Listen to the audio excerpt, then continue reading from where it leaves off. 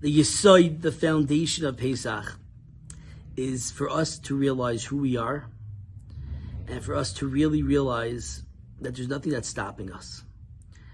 Sometimes we can get so stuck in our own demyonos and fantasies of who we are and what we could do and what we could accomplish and what we're able to escape from and what we can't. And Rav Nachman tells us that the Yetzer Hara has one word. He has a nickname. His nickname is Dimyon, imagination. He puts all these ideas into our head. Mashiach comes, we say the Satan's going to evaporate, kula ke'eshon tichle, like smoke, like it wasn't really there. And my Rabbi Kalish explained, because the truth is there was never anything there in the first place. Right? Smoke, it just looks like something's there, but it goes away. We're going to realize that the Satan, the Yetzer Hara, is nothing. It's fantasy. But there's something even greater going on Pesach. And that is that we know we're on the 49th level of Tumah, of impurity. Let's understand that for a moment.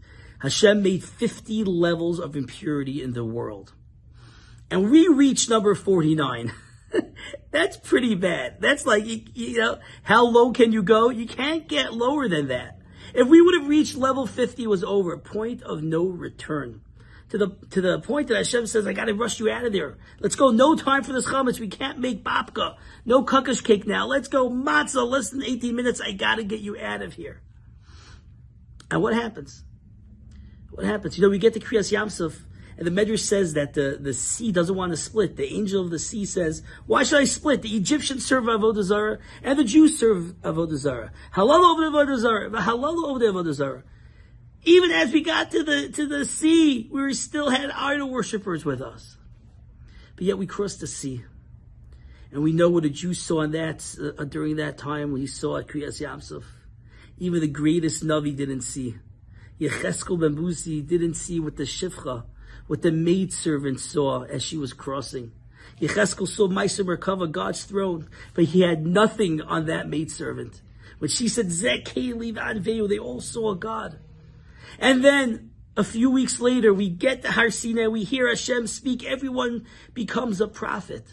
Wait, how did that happen? 49th level of Tumah. All of a sudden now we're prophets. The answer is, Hashem says, I see something in you that you don't see yourself. You think you're like an Egyptian. You think you're over there, Avodah Zarah. No, that's nothing. That's chitzonius, that's outside. You could go from the 49th level of impurity and you could jump to the highest of heights.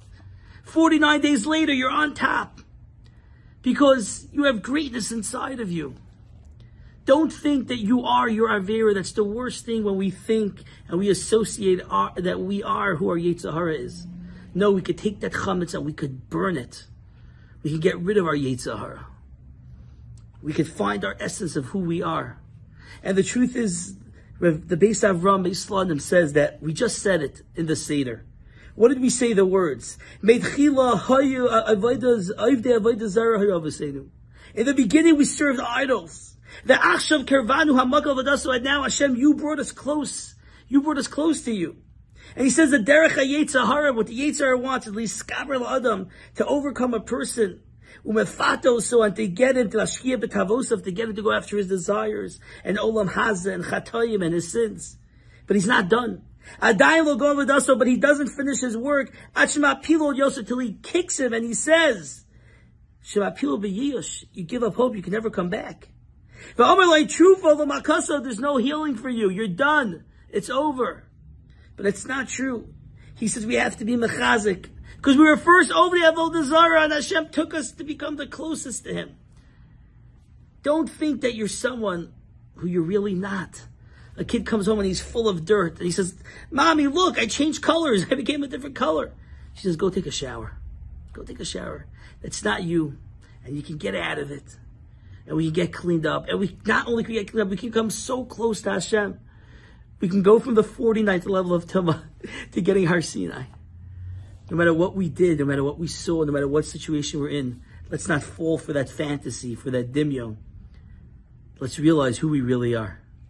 Stay strong. Thank you for listening to the Guard Your Eyes Daily Chizuk broadcast. Pass them on to your friends and help spread Kedusha in the world.